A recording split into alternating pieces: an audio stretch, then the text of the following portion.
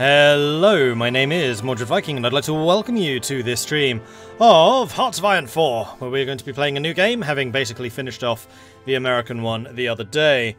Pharaonics, thank you very much for the bits. Preempting Few are constantly hounding you to go with Trotsky. So we are going to start a new game. There is only one faction left that we have not checked out the focus tree for, and that is the other new one. And that is with Mexico, which is led by Lázaro Cárdenas, non-aligned authoritarian.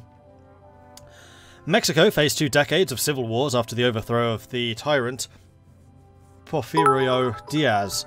Centralizers fought regionalists, peasants and socialists rallied against the hacienda landlords, and battles over the role of the state versus religion came out in the annals of enlightenment to terrorize Mexico. The secularist government insists that it won these battles, but it is seated on the throne of debris. After Mexico is rebuilt, perhaps a different victor will have emerged. So, we have a weak church, which gives us a factory output bonus. The Constitution of 1917 requires measures aimed against the influence of the Catholic Church in Mexico. The Cristeros rebelled in the 1920s because of attempts to enforce these laws, but if people may now be ready for a secular state. We have a politicized army, which means that military leaders are really expensive, and planning speed is also slowed down.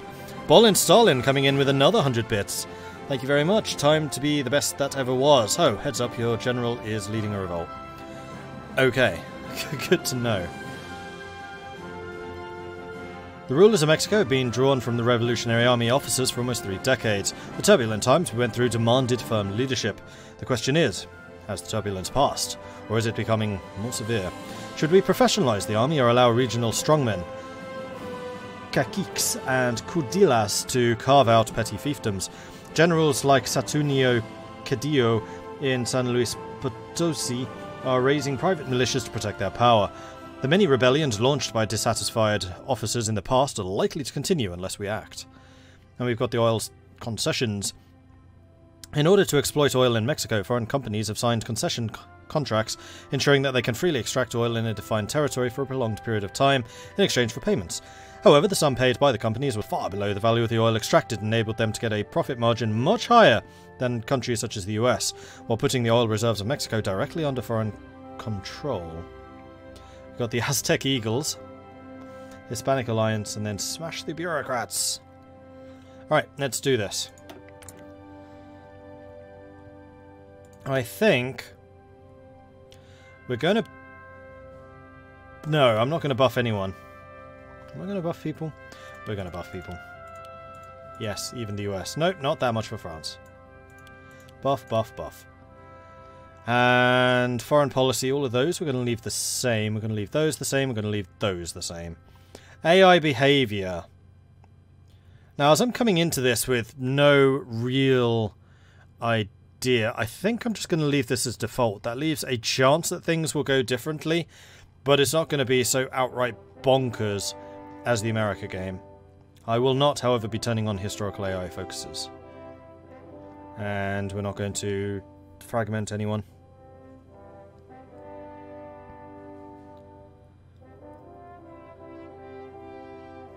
Make New Zealand aggressive. Nah, this is fine. So we're just going to leave that as is. Playing on veteran. Let's hope the UI loads. I have my doubts.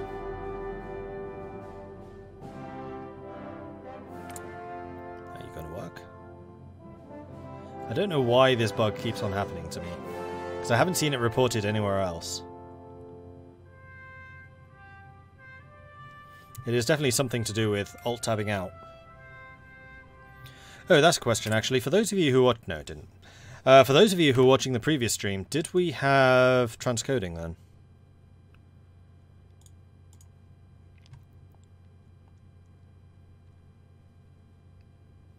And do we have transcoding now?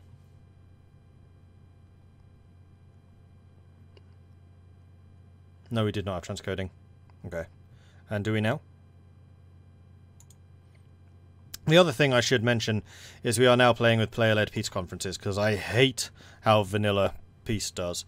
So the incursion of mods to these games has begun. But player-led peace conferences I kind of consider a must-have nowadays. So we'll need to remember to keep a partial eye on how the other wars are going in case they end, so that I can give the right land to the right people. I think I'm usually pretty good about being pretty fair and balanced about who gets what.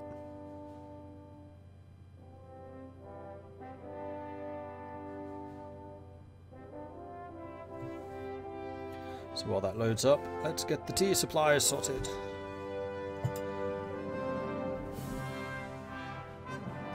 And then I'll go and update my... Well, no, we're going to load the game, and then I'm going to update my transcoding notification to myself.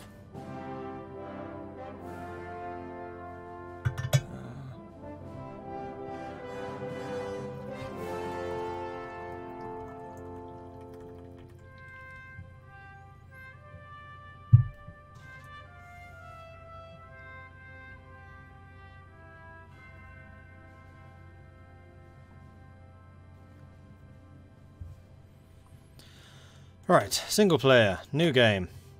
Select scenario. Mexico. Nope, that's Germany. Mexico. And we didn't tweak anything, so we can literally just press start.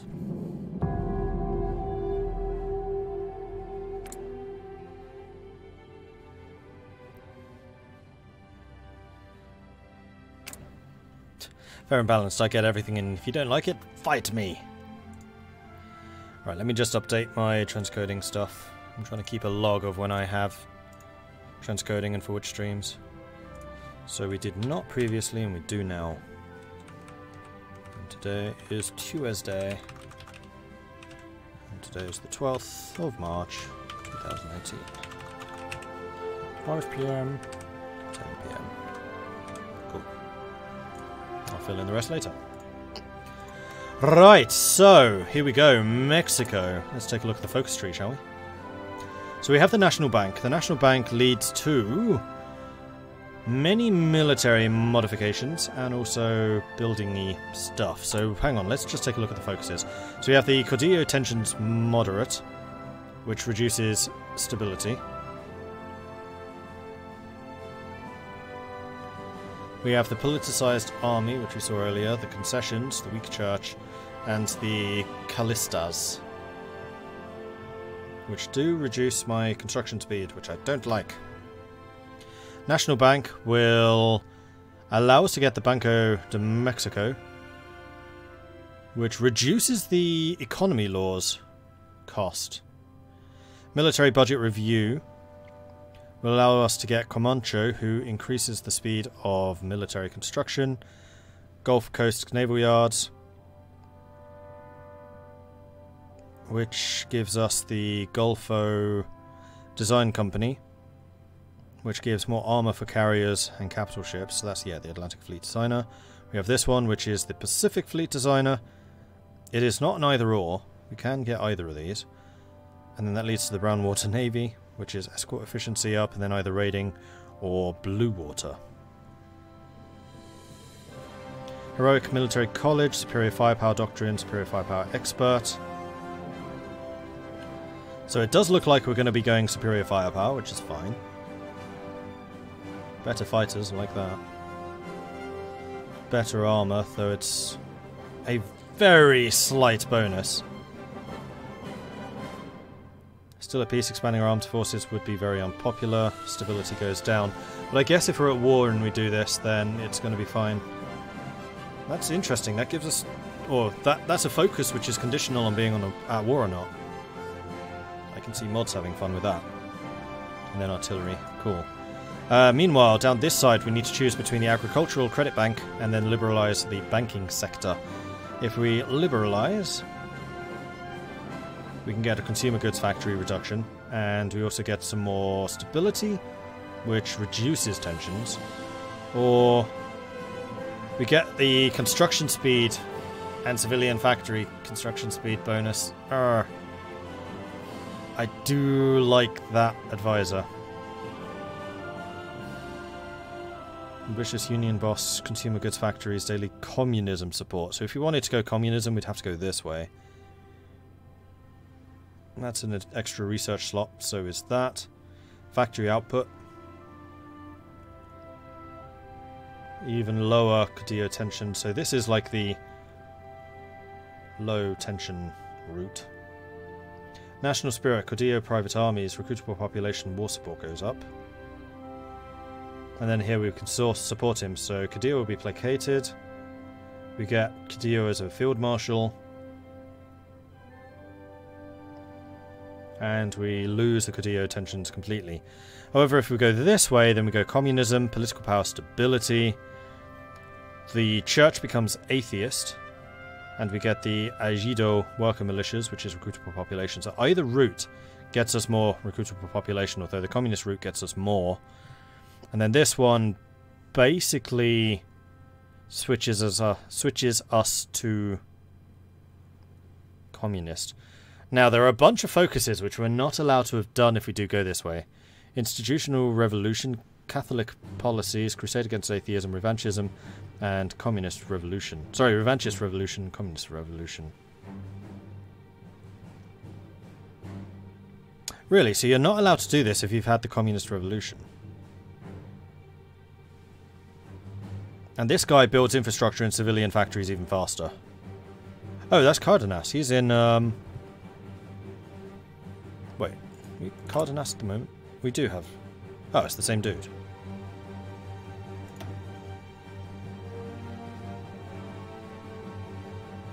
Oh, I see. He takes over the communists, and then Plutarco y Calles, that's a great name, becomes the leader of the non-aligned.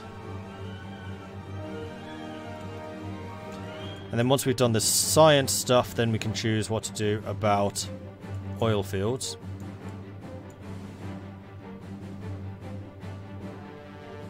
Oh, I did buff everyone. Oh well, doesn't matter. It's Cardillo who's the best general. Okay, cool. Do I want to look at these now? I think I probably do. So, oil field expansion, Royal Dutch Shell. United States removes rights of the resources in Coahuila, adds more production. And we get access to Royal Dutch Shell. Industrial research, synthetic resource, refining concern, trade laws, cost -25. So trade laws and also economic laws can be reduced. That's interesting. Then we can join the Community of Nations. Yeah, we join the Allies. And we can try to buy Honduras or Belize.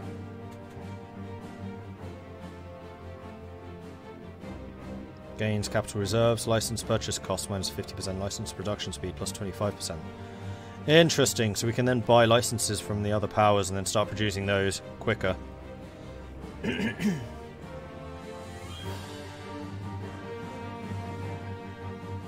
Or we can nationalise, which will piss off the US and the UK. It will give us a bunch more oil.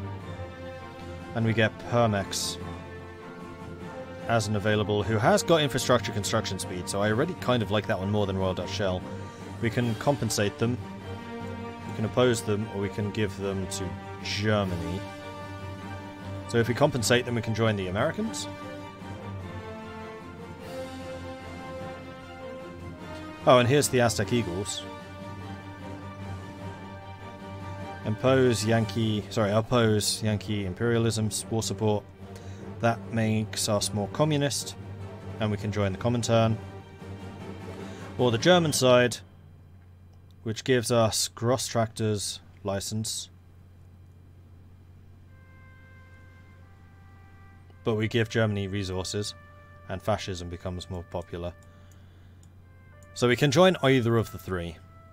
Okay, Agua Prieta, stability +5, then we can either exile Calles or Jefe Maximo. Jefe Maximo, Plutarco y Calles becomes a field marshal. Replace Callistas with Calles. Political power gain +30 and construction speed +10. Ooh. Daily support for unaligned goes up. If we exile Calles, then we can purge the bureaucracy. Escobar becomes a general. He's a cavalry genius, so we'd have really good motorized and mechanized. And then we can try to arrest Cadillo, but I'm pretty sure that that leads to a civil war. Removes the national spirit completely, though. So that's a very quick step to remove the spirit, while this is going to be slower.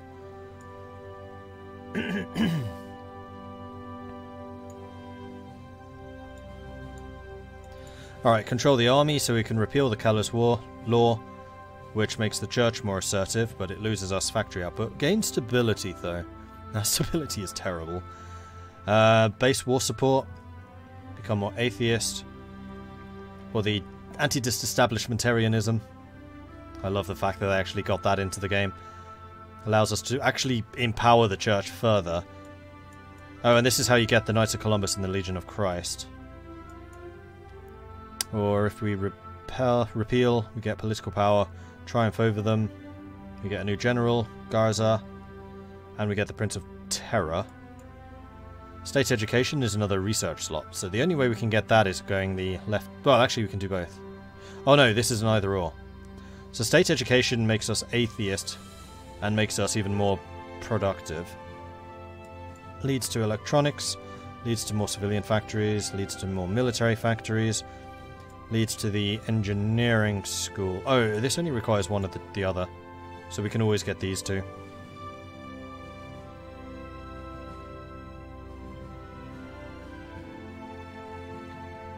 Electronics concern, aircraft manufacturer cost -25. Oh, that reduces the design company costs.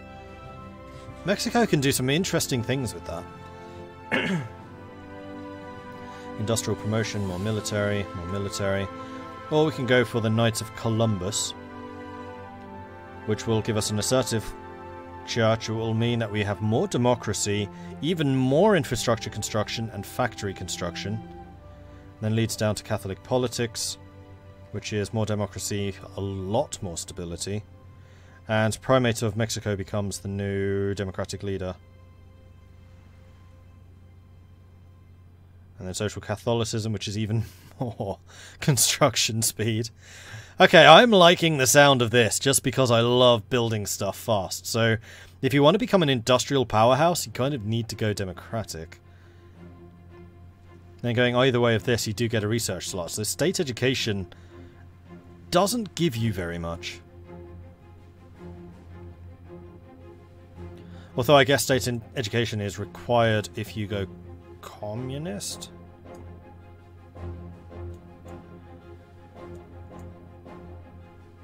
Church politics, oh, we saw that one already. Crusade against atheism, so fascism goes up, war support goes up, no more elections. Mobilization speed, more fascist support. Then once you've finished either of those, then you can get the synchronist communes, civilian factories, and then you can choose to reform the guard.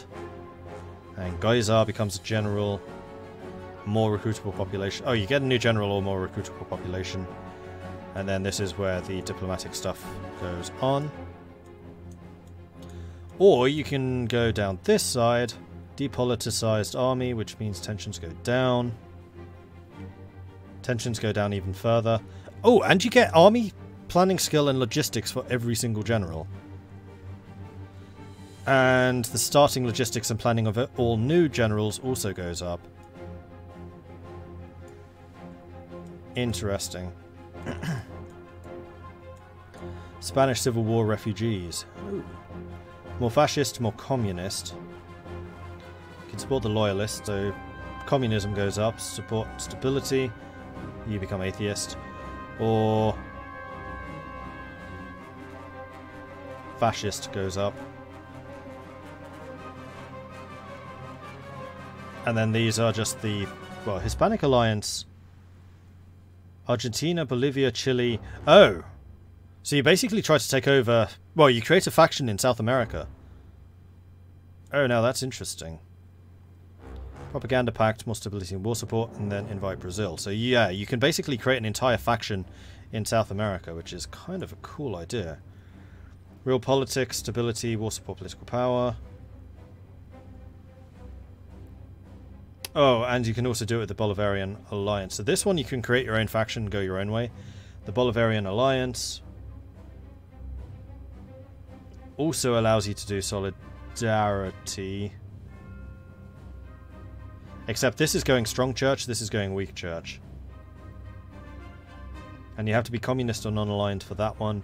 You have to be fascist or non-aligned for that one. And anyone can do that one. Smash the bureaucrats. Vanguard of the 4th International. Non-core manpower. Plus 5%. When you conquer other stuff, that's going to be a lot of manpower. And you get a puppet war goal against the Soviet Union. One world government. Well, that's certainly ambitious. Cardenas proclaims the union of all communist movements. Liberate the Antilles. Going after France, the US, the Netherlands and the UK. Okay. I'm getting a few ideas of potential things that we can do here. And then we've also got ban political militias and then legacy of the Revolution. So if we go with the politicized militias, then tensions go down. You can actually go either way here. Oh, this requires... Oh, this just requires those two. So if you want a quick burst of civilian factories, then you go this way. And the solditas set rule: women in your country allowed to become military pilots. I guess you get more aces versus having better generals. Legacy of the Revolution. Oh, it's an either or. So you can't get professional army unless you've got the political militias. However, with the Legacy of the Revolution, you can do this. Gold shirts. Syncretic revanchist. Daily fascism support. Or the red shirts. Division attack and defense on core territory. Revanchist revolution.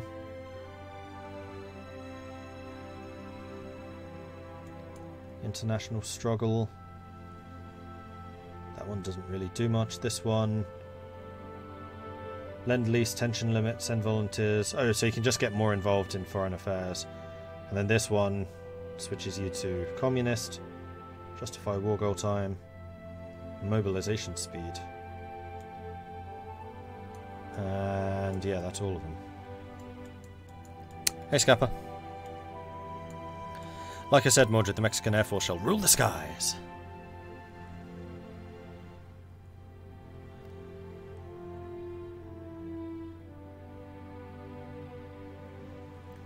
Cardenas is remembered in Mexico as the greatest constructive radical of the revolution.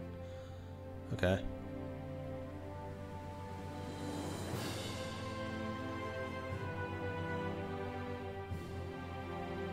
El Cadavo in which tree? That's a good question.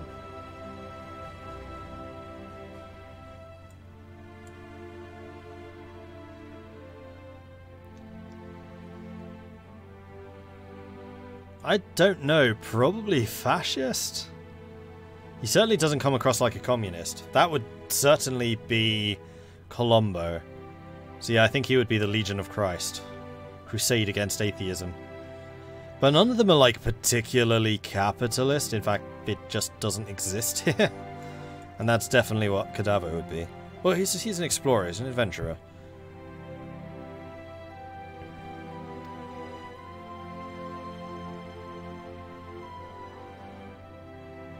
I mean, puppet the Soviet Union makes sense when you can see the first option for the person needed to be in charge. Yeah, Trotsky, I know.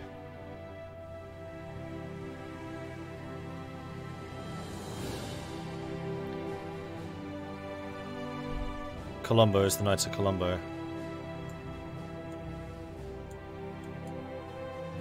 You're not wrong. Is the 1.6.1 beta worth signing into? That's a good question, and I'm not currently playing with it.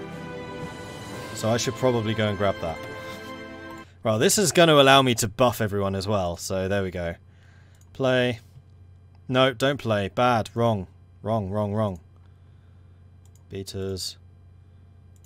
I only disabled it last time because it kind of screwed up my America game. So yes, it is worth getting because it does fix a bunch of things. And it's also just a general balance pass, which is kind of needed. If you don't arrest or help Cadillo early on, there will be civil war. Okay. Not too many spoilers, though, please. Go away. Took a while to appear. Betas. 1.6.1. Boop. Update queued. Is it still 12 megabytes? Nope, this one's 6.7 megabytes, so we've gone for the small update again. Hey Monster, you are indeed watching live.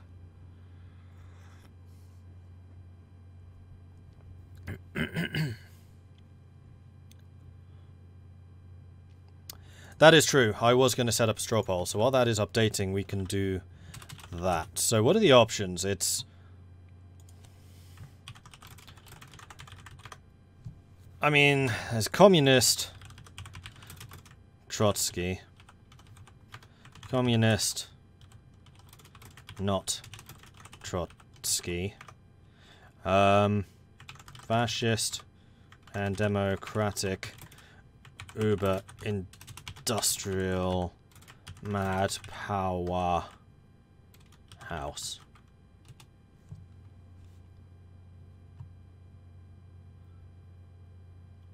Oh yeah, religious. Well,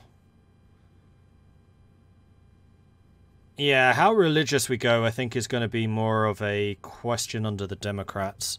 The others, it's fairly one or the other. So I'm not going to make that part of the poll question. So you got communist Trotsky, communist not Trotsky, fascist, democratic uber industrial mad powerhouse.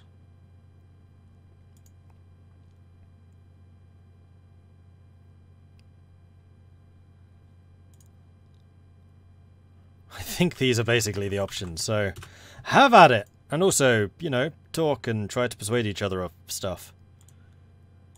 Right, let's load the game up again.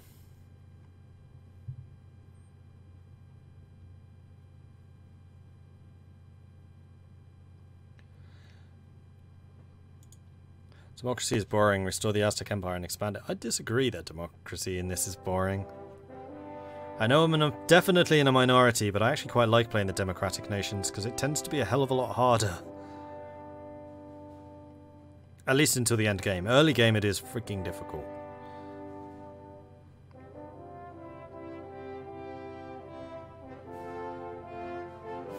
I remember, like, the Democrats get a ridiculous amount of industry. I think they probably can get 30 or 40% factory construction speed.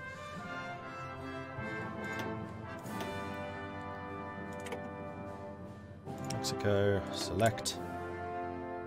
Custom game rules.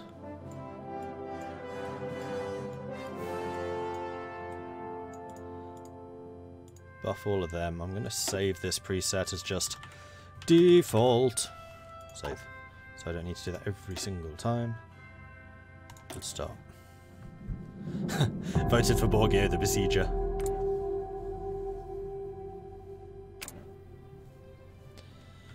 Alright, let's see how things are standing. Yep, that's actually pretty much what I was expecting. So, make sure you get the votes in, because as freaking always, guys, it's tied. 45-45, so make sure you get those votes in. Come on, people. That one fascist vote.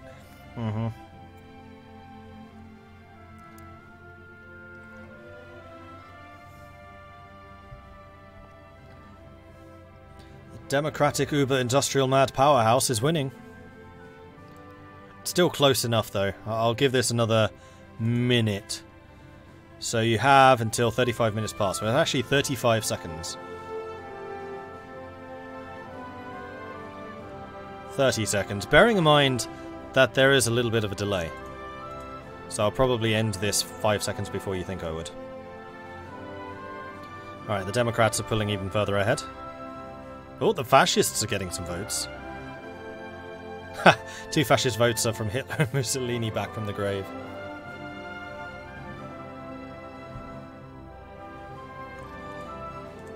And that's true. Nobody wants the not Trotsky.